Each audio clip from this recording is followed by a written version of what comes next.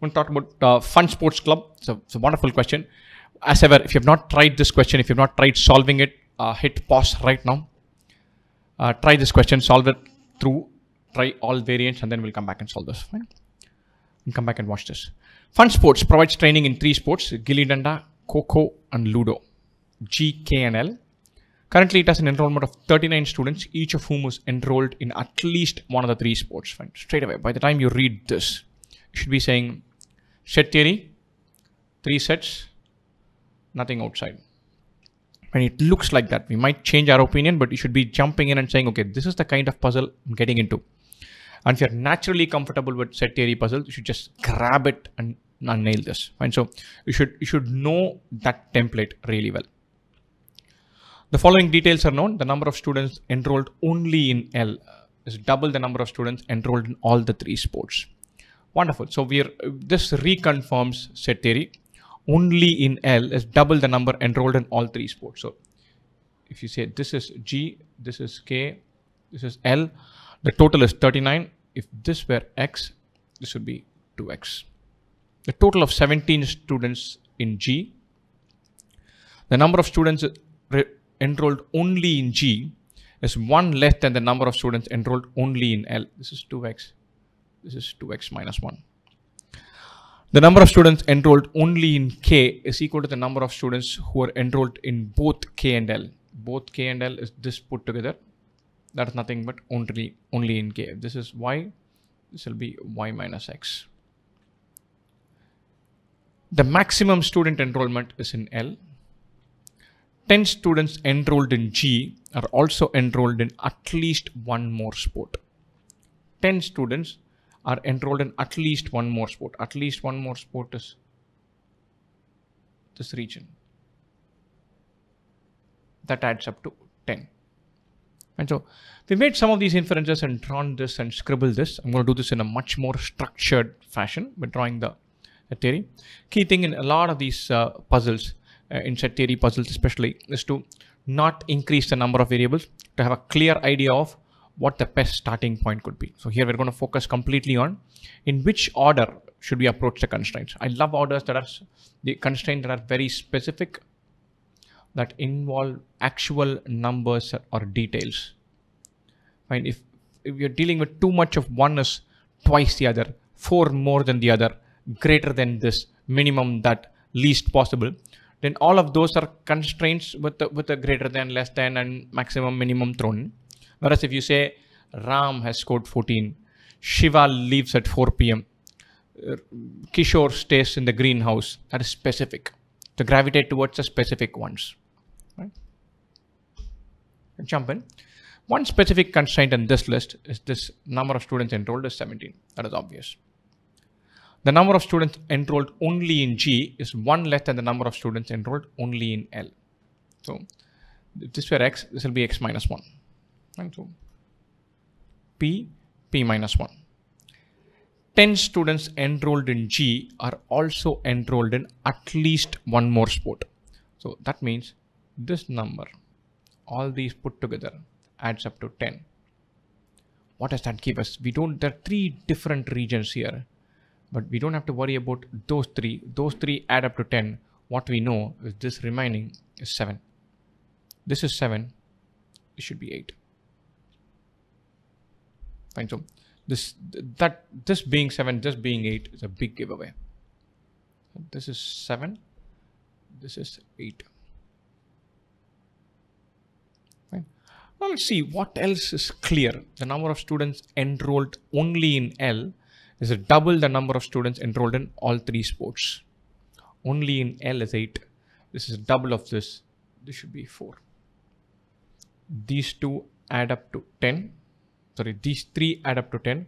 So this plus this should add up to 6. That much we know. And now let us look at the other constraint. The maximum student enrollment is in L.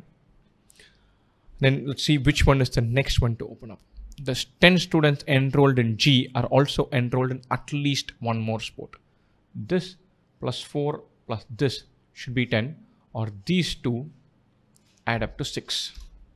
We call this as X. This will be 6 minus X. Right? So Now we get some more clarity. 7x, 6 minus x, 4. These three add up to 10. This is 8. Now let's look at the next constraint. The number of students enrolled only in K is equal to the number of students who are enrolled in both K and L. So if we put this number as say y, this will be y minus 4. These two, y minus 4 plus 4 adds up to y. These two put together should be equal to y. So this is y, this is 4, this should be y minus 4. With this, we can possibly figure out one of x or y because we know that the total is 39. And the total is 39. 7 plus 10, 17 plus 8, 25 plus 2y minus 4. 25 plus 2y minus 4 is 39. Or 2y is 39 minus 21, which is 18, or y is 9. How did we get 25? 7 plus 10, 17 plus 8, 25 plus y minus 4 plus y is 39, or y is 9. This is 9 and this is 5. Fine. Wonderful. We've got this far. We filled in every number possible. We have only one constraint that we have not accounted for, which is the maximum student enrollment is in L. Right? So the number of students enrolled in L, 8 plus 5, 13, 13 plus 4, 17 plus 6, 23, 23 minus x. Enrolled in K is 9 plus 5, 14, 14 plus 4, 18, 18 plus x. And G is 17. Now 23 minus x should be greater than 17. 23 minus x should be greater than 18 plus x. Obviously, this is a better constraint because x cannot be negative. So 18 plus x is more than 17 any which way. So let's plug in that constraint and get some value going for x. And so we know that 23 minus x is greater than 18 plus x. 23 minus 18 is greater than x plus x. 2x is less than 5. X is less than 5 by 2. 5 by 2 is 2.5. We're looking for integer values of x. X could be 2, 1, or 0. Maybe there'll be some constraint which says it cannot be 0, but right now we'll account for 0 also. X can be 2, 1, or 0. Everything else we know, and we also know that x could be 0, 1, or 2. Keep that in mind. Now, beyond this, we cannot go with a set of constraints given. We filled quite a few numbers, and we have 2 open cells with 3 possibilities totally. Now let's jump in and solve these questions. What is the minimum number of students enrolled in both G and L but not in K? In G and L but not in K, we want minimum of 6 minus x. X can take values only 0, 1, or 2. If x were 2, this would be small. So 6 minus 2 is 4. Minimum value of G minus x is 4. That's what we're looking for. And once you've got the entire set theory diagram built in, then this question becomes far simpler. The number of students enrolled in K and L are in the ratio 19:22. 19:22. Then what is the number of students enrolled in L? 19:22. L has 23 minus x. K has 18 plus x. This ratio is 19:22, or x equal to 1. Number of students registered in L.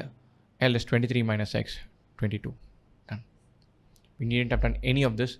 The ratio 19:22. We're talking about integers. It could only be 22. Nothing else is possible.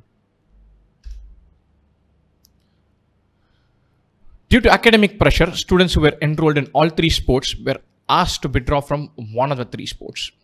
After the withdrawal, the number of students enrolled in G was 6 less than the number of students enrolled in L, while the number of students enrolled in K went down by 1. So all 3, these are distributed away. They're asked to deregister for one course or remove their names from one course. They're supposed to withdraw themselves. These 4 are going to get distributed across this, this, and this. The number for K drops by 1, or one of the students withdraws from K. That means one student goes here. From 4, one goes here. The other 3 need to go here and here. So if one goes here, this is going to become 7 minus x. Right? Now we don't know how many go here and what go here. Totally 3 disappear here. Right? So this number, this should, if you can account for one other variable, if you say m students come here, then 3 minus m students go here. Totally 3 students go away from here into here. So let's rejig this diagram. Bang in the middle is 0. This becomes 7 minus x. So 1 has gone here. Some m go here. Some 3 minus m go here. Fine, brilliant. So 3 plus x minus m is this region. This is 0. 7 minus x, 5 plus m, etc., etc., etc. Now we know we've accounted for the idea that the number of students enrolled in K went down by 1. We have not accounted for the idea that number of students enrolled in G was 6 less than the number enrolled in L. G is 7, 14 minus x plus 3, 17 plus x minus x and plus x get cancelled. G would be 17 minus m. The total number of students in G would be 17 minus m. Number of students in L would be 8 plus 7, 15 plus 5, 20. 20 plus m minus x. The difference is 6. Obviously, the number of students in L is higher. So 20 plus m minus x minus 17 minus m is 6. This is 3 plus 2m minus x is 6, or 2m equals x plus 3. Minus x comes this side, becomes x. 6 minus 3 is 3. 2m is an even number. X plus 3 should be an even number. We know x can take only values 0, 1 and 2. So x has to be 1. Only 1 plus 3 is an even number in this category, in this set. Or x is 1, which makes m to be equal to 2. How many students were enrolled in both G and K? G and K is 3 plus x minus m. 3 plus 1 minus 2. 4 minus 2, 2.